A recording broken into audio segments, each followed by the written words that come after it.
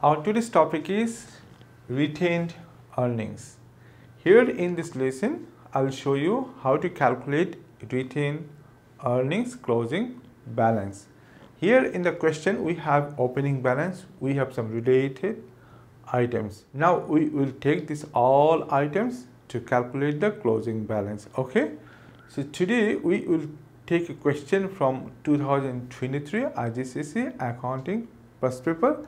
I'll show you how to answer. So before we start, let us see the question first. Q Limited prepares its financial statements to 31st March each year.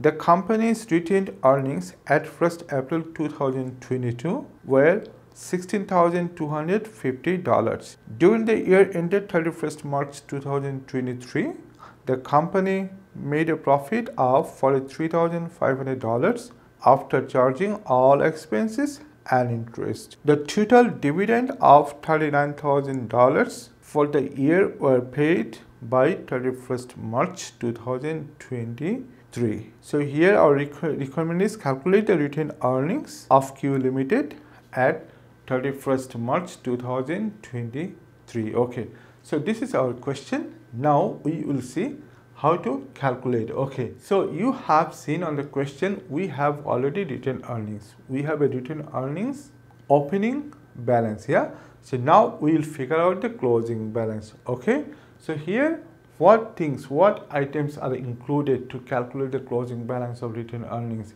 You know, profit for the year will be added to the retained earnings, and all the expenses like dividend paid, proposed dividend, transfer to general reserve, these items will be subtracted. Okay, then we will find retained earnings closing balance. Okay, so here on the question we have retained earnings opening balance. Let us write this one first. Okay, so here we will write retained earnings at 1st April 2022.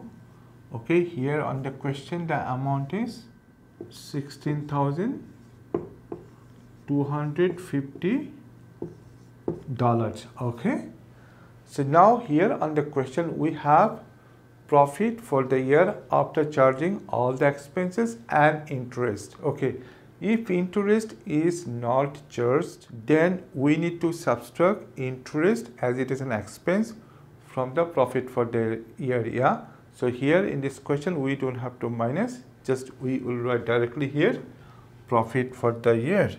So let us write.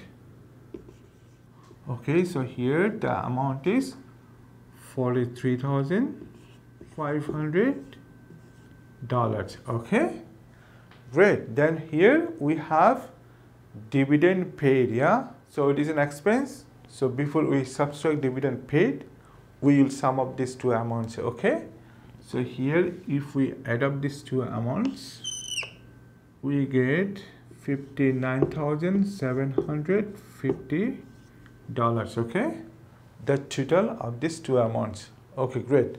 Now here dividend paid, it is an expense.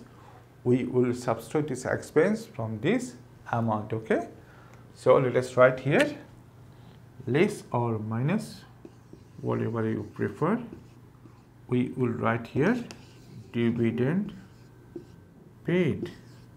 So the amount is $39,000. Okay, so we will subtract this amount from this total. Okay, what you get if we subtract, we get here $20,750. Okay, so this is the closing amount. Okay, we will write here retained earnings at 31st March 2023. Okay, so this is how you have to calculate the closing balance of retained earnings. So here in this question, if we would have some more transactions, like if we had dividend, proposed dividend, or if we have general reserve which to be transferred, then we would subtract from here.